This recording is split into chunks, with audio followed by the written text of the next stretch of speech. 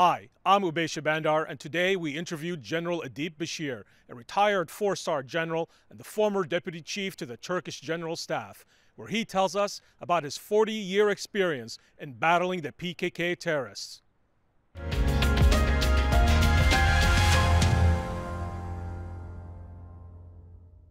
General, you are a practitioner of counterinsurgency, counterterrorism, with over 40 years serving your country, serving Turkey in the field on a variety of fronts. You've seen it all in the fight against the PKK terror group, fight against other terrorist elements, and as the Turkish armed forces became more and more engaged in the Syrian conflict. Interestingly enough, another four-star general recently said that Turkey is the only NATO ally that is facing an ongoing insurgency or a counter-terror campaign. That general was General Jim Mattis, the US Secretary of Defense. From your perspective, having been there in the command of the Second Army as the Turkish armed forces battled the PKK, tell us a little bit about your experience on that front, on the fighting PKK terrorism and that insurgency, and how it evolved and how the Turkish armed forces responded to that fight. So what I want to say as far as the Turkey's struggle, Turkey's fight against terrorism is that now this is not only for Turkey, but in general terms, when you are as a state, as a legal state, if you are fighting against terrorism, there is such a dilemma in front of you. The terrorist groups have no limits in their actions. They can kill children, they can kill civilians, they can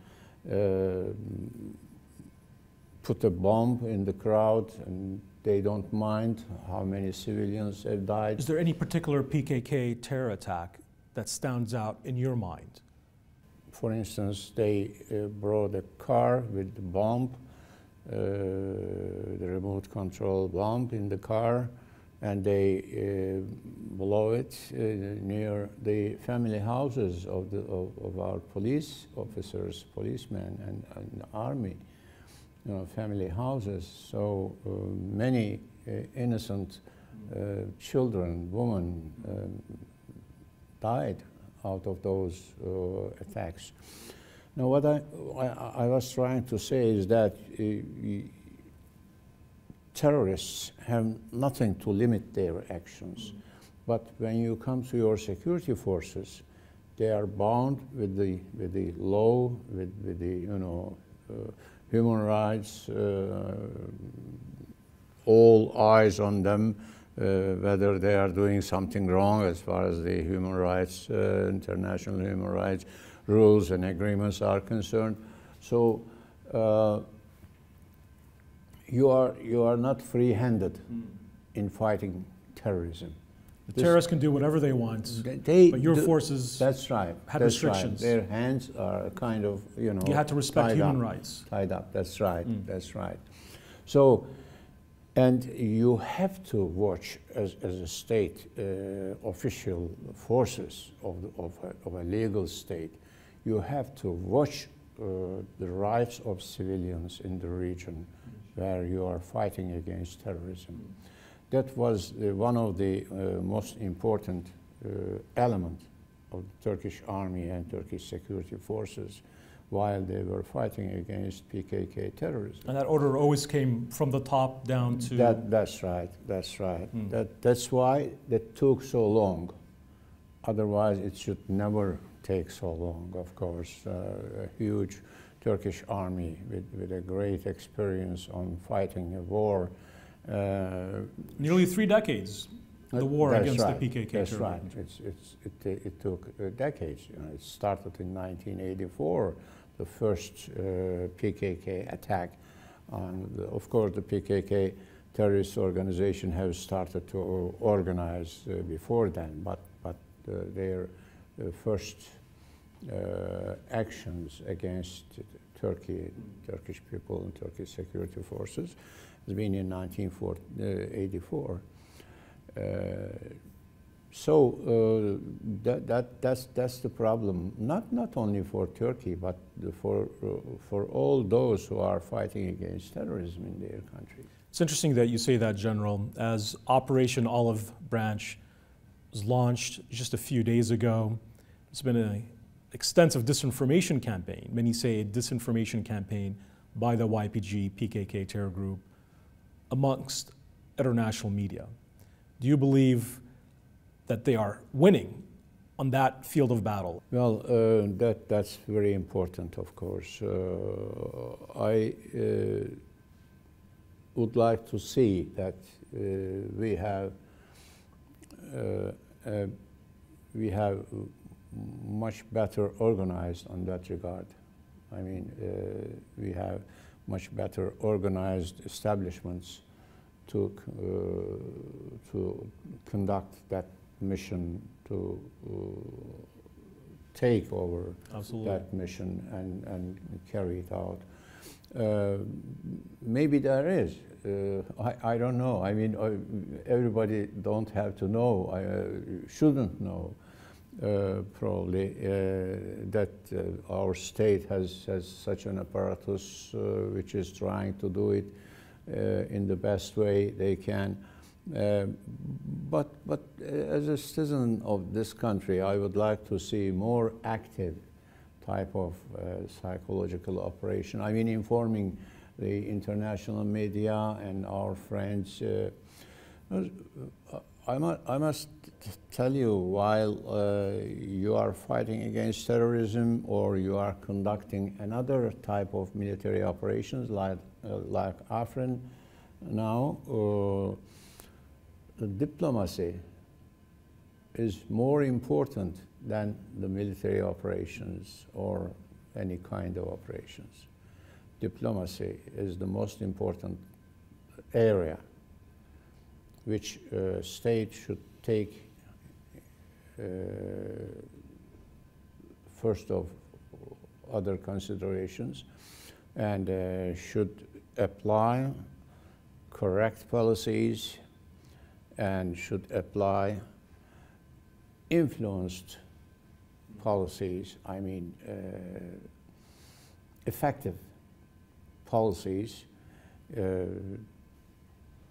toward international bodies, toward international organizations, toward our friends and allies around the world, and towards the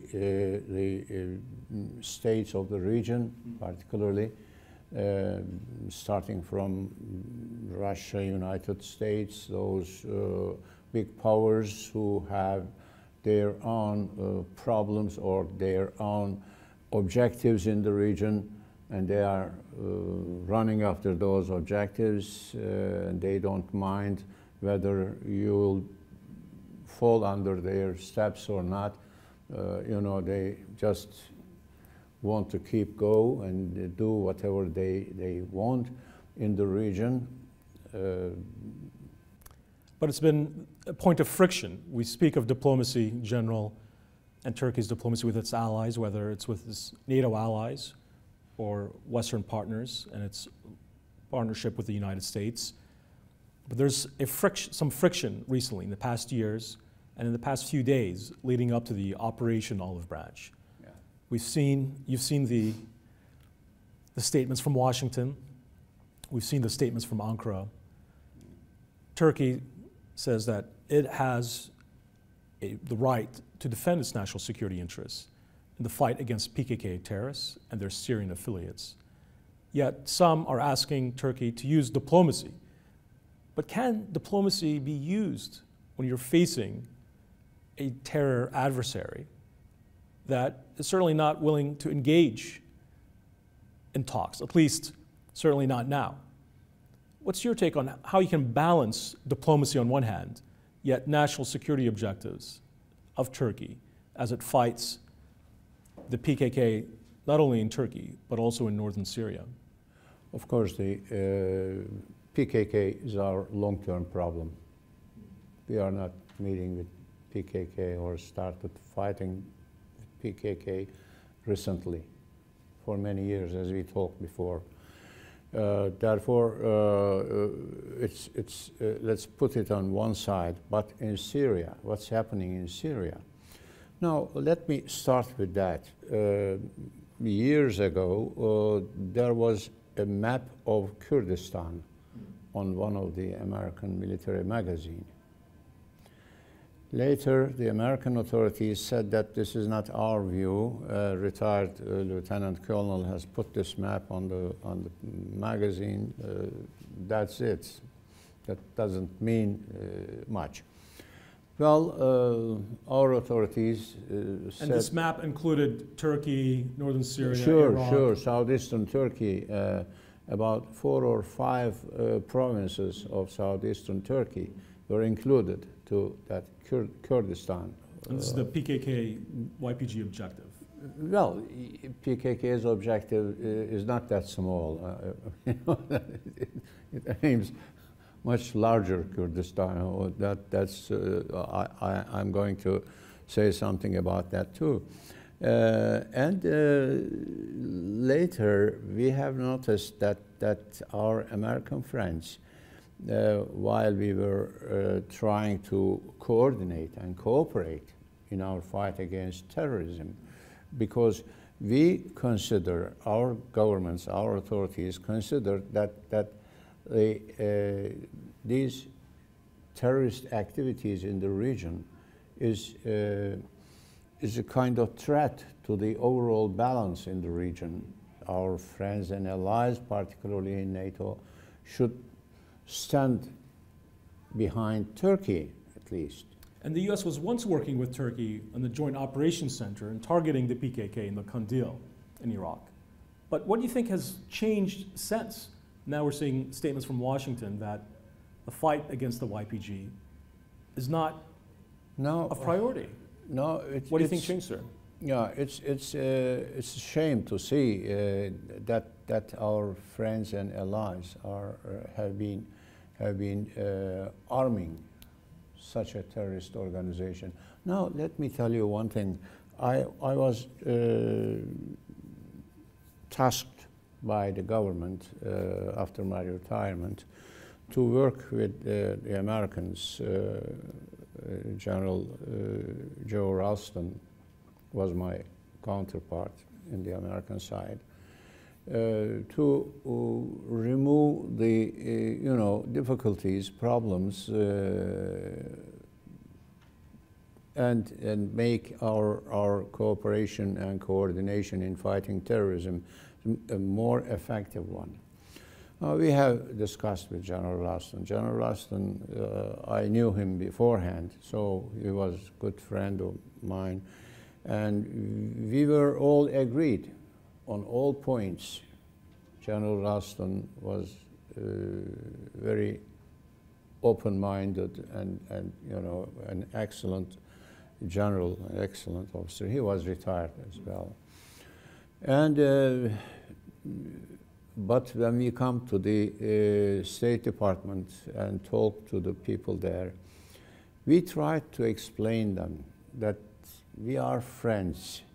When you talk to Turkish people, when you tell them that, well, these guys are friends, Turkish people do understand it in a different way. They think that they can trust them, and they must be trust him. Therefore, this is the understanding, general understanding of friendship and, alliance. Trust must be a two-way street. Two-way street, sure, two-way street. And, that's the way of Turkish people's mentality, you see. They look at the case like that. Do you think the State Department understood what you were trying to tell them? Well, we asked them to do 3 things for us, not more than that, not to come up and fight against terrorists with us, send their, security elements to fight terrorists with us. No, we only asked them to influence on the European countries and try to provide that they stop giving political support to PKK. The European countries giving political support to the PKK? Mainly the European countries. Now, many don't know this, sir. Many who are not experts don't realize that political support to the PKK Political support was being provided. That's right. By Western European countries. That's right. That's right. They have been blaming PKK in the open way when it comes to, you know, the public relations and so on. But on the other hand, they have been turning their head another way while PKK is doing all sorts of propaganda and opening offices and, you know, collecting taxes from the Kurdish people living in that country and so on. We said, secondly, try to cut off PKK's financial support, which again comes mainly from Europe. Why? Because PKK is selling cocaine or these kind of narco-trafficking. You know, they are doing that trafficking and getting money, at least $300 million a year. That's the report of Europol, not mine. Europol's report. So okay? Did you believe that there was at least the political willpower of the U.S. to work with Europe to counter PKK's financial lifeline, based on your talks with them? What we asked them, what we expected, that the United States would put some pressure on the European countries and provide them to stop to launder that black money of PKK and avoid PKK can easily launder that money in the banks of Western Europeans and in southern Cyprus and then put it into her financial system, okay? That was another requirement from the United States. And the third one is influence on Barzani, tell him to stop logistic movement in his area in northern Iraq. So the former prime minister of northern Iraq, the northern Iraq Kurdish region, that's right, was providing logistical facilitation to the PKK, in your view? Yeah, of course, yes. He was saying nothing. He was not doing anything to stop it, to help Turkey with regard to the logistic support of PKK. How could have Washington avoided this alliance with the YPG-PKK? And could it have worked better with Turkey to work with other groups, perhaps, on Syria to fight and defeat Daesh? Yeah. I understand, but you know, it's very difficult to explain to people that you're fighting one terrorist organization using another terror organization. This terrorist organization, is getting much stronger by your support, and you should consider that after finishing Daesh, this terrorist organization has other objectives in mind, other goals and objectives in mind. Do you think the Americans realize these objectives of the YPG, or are they naive? Of course, it's not possible that the Americans are not aware of what YPG and its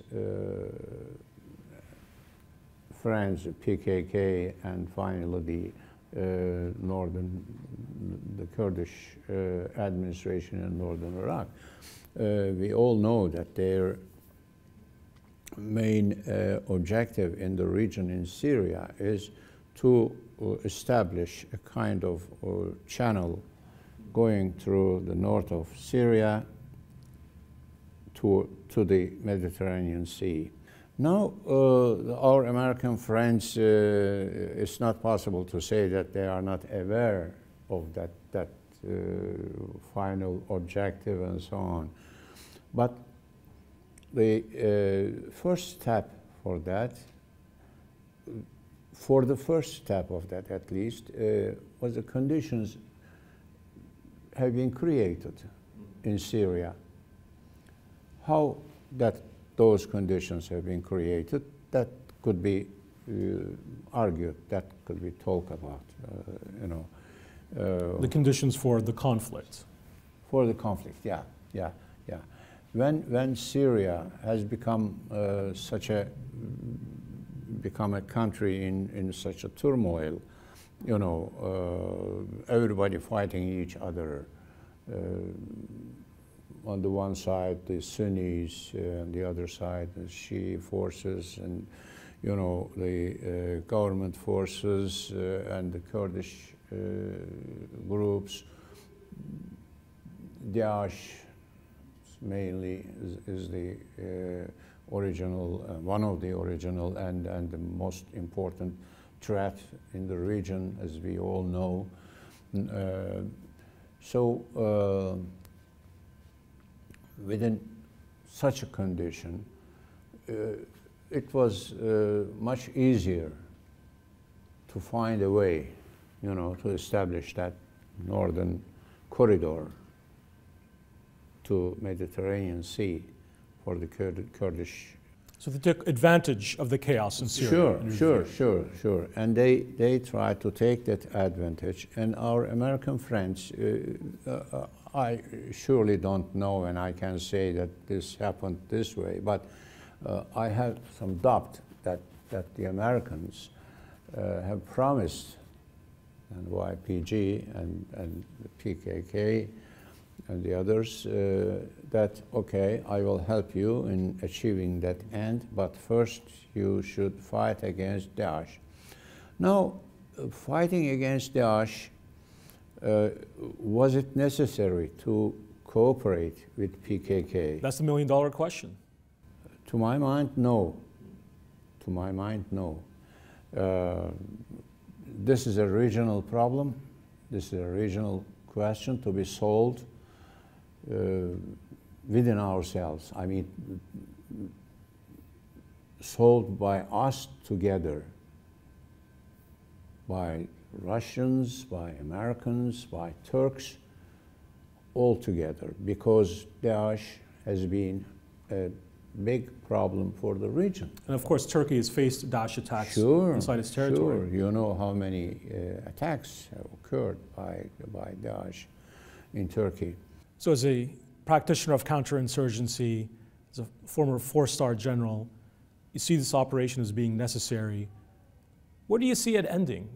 To my mind, as a citizen of this country, I would like to see that my country's security interests are guaranteed, not only provided, but guaranteed for the future.